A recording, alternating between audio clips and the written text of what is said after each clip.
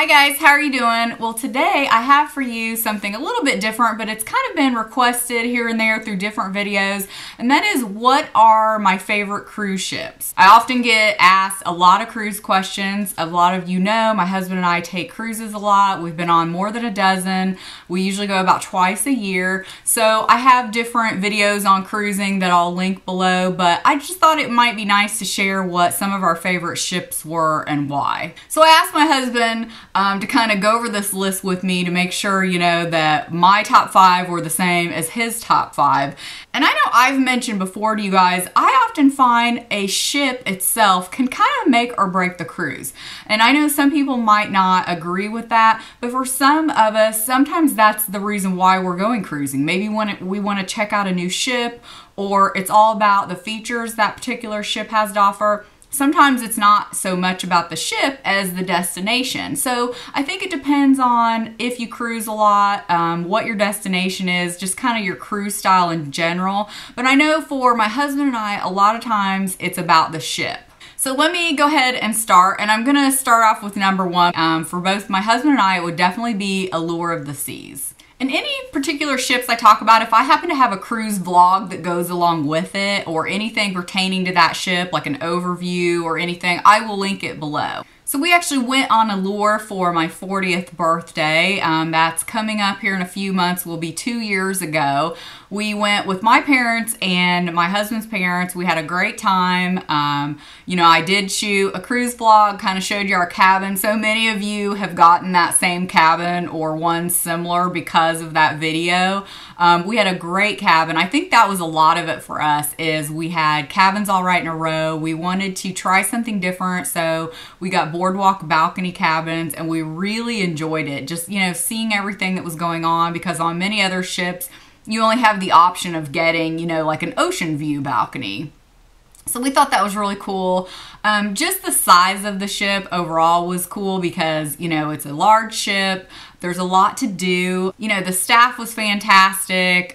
We just really enjoyed the ship. Again, if you want to hear more about it, I did do an overview on the ship at that time, like right after we got back, so I'll link that below. Oddly enough, 3 out of the 5 of these are Royal Caribbean. I've mentioned before, we normally sail with Royal, and that is our overall favorite cruise line. We have sailed with a lot of the big brands, different ones, but that's definitely our favorite. So you won't be surprised that number 2 is going to be Freedom of the Seas. So at the time, Freedom sails out of Port Canaveral, and my husband and I used to live in Florida, and that was actually our home port. So that always, you know, holds a place in our heart because we just like the area in general, and it's a fun port to cruise out of. We actually ended up getting a balcony on the very aft of the ship. I think that was our first time doing that. We were on deck 9, I believe, very aft.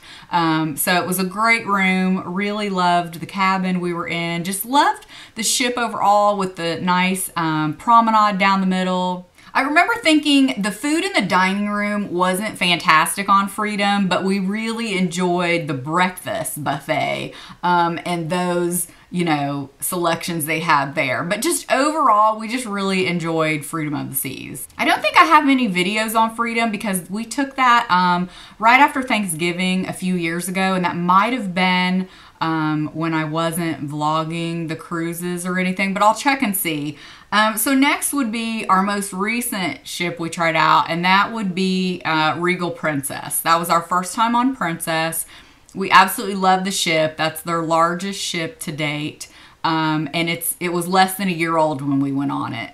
It's absolutely stunning. I just really enjoyed the decor, how beautiful it was. It wasn't cheesy. Like, you know, there's just some cruise ships and cruise ship lines that the decor is just cheesy. That's all I know how to say about it. This was like elegant and pretty, but not too stuffy.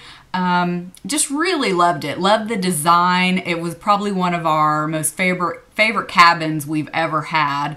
The layout of the cabin was great. We had like a deluxe balcony. Again, I talk more about that in another video that I'll link below, but really enjoyed that ship. Really enjoyed Princess overall as a whole, and we would sail with them again for sure. So next would be Serenade of the Seas, and that's also from Royal Caribbean Line. We took this cruise last spring out of New Orleans. Sadly, they are no longer cruising out of New Orleans, which is a shame because that's a really great port to cruise out of, going down the Mississippi.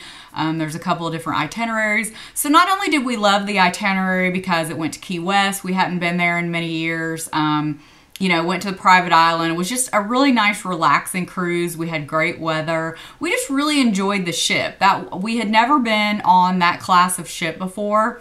And that's a really popular class of ship for Royal Caribbean as well. It's a little bit smaller than the Freedom class, but it doesn't feel small. Like, it has a lot of nice things. Probably one of the best Windjammer, which is the cafe, the buffet, probably one of the best setups out of any Royal Caribbean ships we've been on. We really liked that one. Freedom of the Seas has a really good setup though too, but really love Serenade of the Seas as far as the setup with that.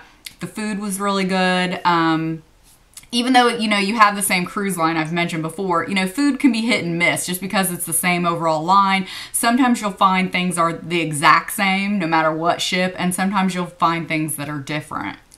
I did do a cruise vlog from that one, but I know I didn't do a follow-up just because I really didn't feel like I had much to say, just like now. We just really enjoyed it overall, and it definitely stood out as one of our favorites. So we're looking forward to going on that class of ship again. And then last would be Celebrity Eclipse. So we've been on 3 Celebrity cruises. 2 out of the 3 were great. I've mentioned before, one of them was awful, and we've not been back on Celebrity since, and it kind of turned us off from the brand, but we really loved Eclipse. That's part of the Solstice class ship, and we just really liked that one, even though we actually went on Silhouette, which is the sister ship, so they're practically identical. We found we didn't like Silhouette at all, but we really loved Eclipse. That was our second time cruising with Celebrity when we went on Eclipse, and what we really loved about it was especially the lawn area.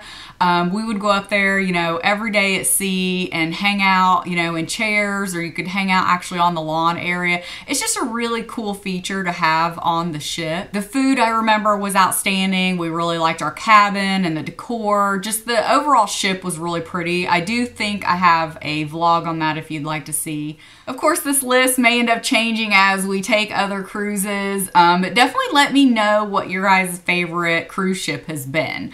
I would love to know because, as I said before, we love trying out other ships and other cruise lines. We'd still like to go on Disney at some point. So I hope you guys found this helpful or at least interesting to know, and we'll see you next time. Bye.